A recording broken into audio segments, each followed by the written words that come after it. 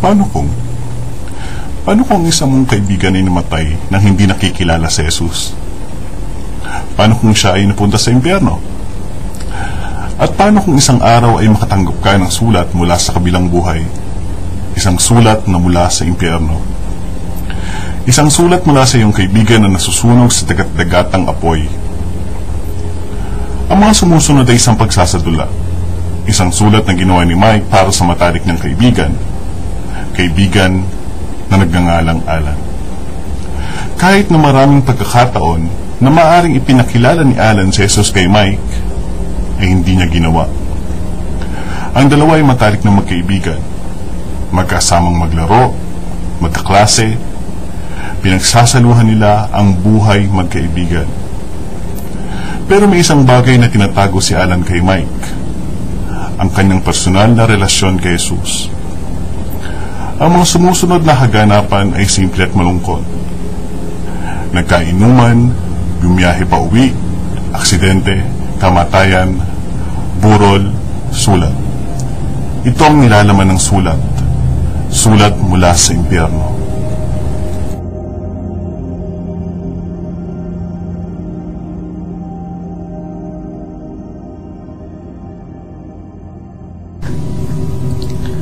Alan, namatay ako ngayong araw. Kakaiba ito sa aking inaasahan. Akala ko lang na ang pagkamatay ay magdadala sa akin sa isang mundo na mahamog at malabo. Pero ang lugar na ito ay singlinaw ng kristal. Mas makatotohanan kaysa sa buhay ko dyan sa mundo. Nakakapag-isip ako. Nakakapagsalita.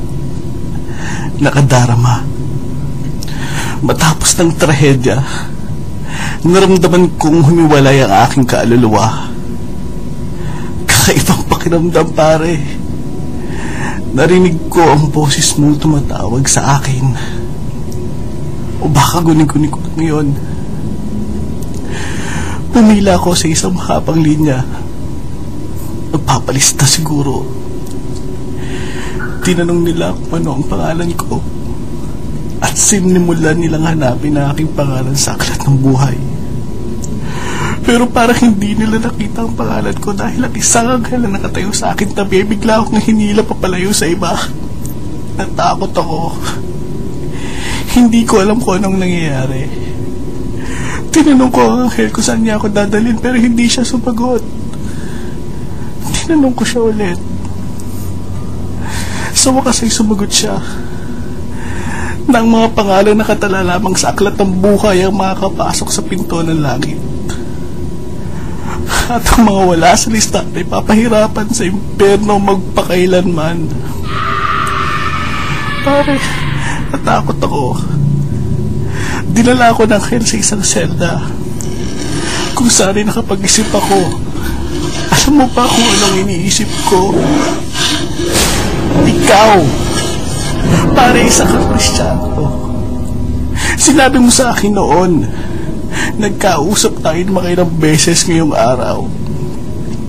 Binanggit ni Kelly ang tungkol doon pero tinawanan mo lang. Binanggit din ni Coach ang tungkol doon pero binago mo ang usapan. Pare, napag-usapan natin yon bago ang insidente. Ang hindi ko lang maalis sa aking isip na ito, pare. Bakit hindi mo sa akin sinabi kung paano maging Kristiyano? Sinabi mong kaibigan kita. Kung totoo mang kaibigan kita, sana pinakilala mo sa akin si Jesus. At kung paano matatakasan ang lugar kung saan ako patungo ngayon. Nararamdaman ko bumibilis ang tubok na aking puso, pare. Nariyan ulit ang anghel, pare, tapon ako sa impyerno. Narinig ko na sila papalapit sa kulungan ko. Narinig ko na dati ng impyerno, di ba itong tinatawag ng dagat-dagatang apoy? Hindi ko rito kaya. Natatakot na ako. Hindi. Ang mga anghel ay nasa pinto na. Pumapasok sa katulturo nila. Kinataladkad nila ako palabas sa pinto na parang isang hayop. Naamoy ko na ang amoy ng asupre na parang nabubulok na karne. nakikita ko na ang bangin na kung saan nasaan ang impyerno. Sa tingin ko, malapit na kami. Palapit ng palapit. Parang sasabog ang aking dibdib sa tako. Binubulid na nila ako sa apoy. Susunugin ako ng buhay. Ito na yun, pare. Apoy. Pagdurusa. Impyerno. Bakit, pare? Bakit hindi mo sa akin pinakilala si Jesus? Jesus. Yung kaibigan. Mike. Sana narito ka. Sana.